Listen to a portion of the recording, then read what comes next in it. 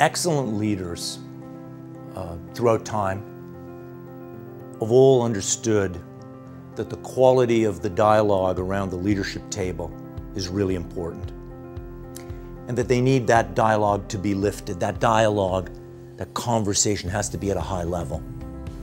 So you need people around the table who are prepared to inject into the conversation new and different and dissenting opinions.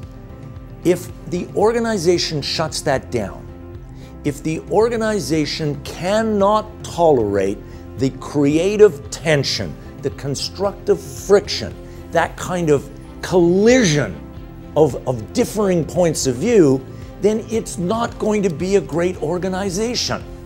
So the chief executive officer should play an active role as the chief agitator in ensuring that the dialogue is kept sharp and at a high level. And I don't care if they've got to lob in grenades to stir people up. You don't want complacency. You don't want comfortable. You want an executive team, you want management teams, you want people who understand that friction, disagreement, dissent is a positive, it's a lubricant, it's a fuel for better.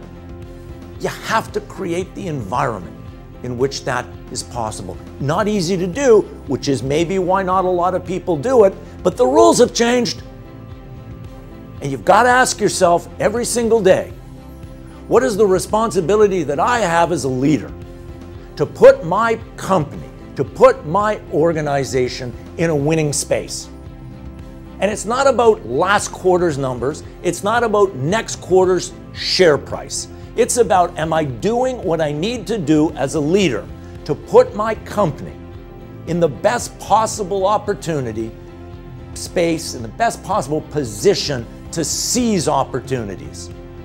Let me tell you one other thing here, because I think we got the math wrong on this.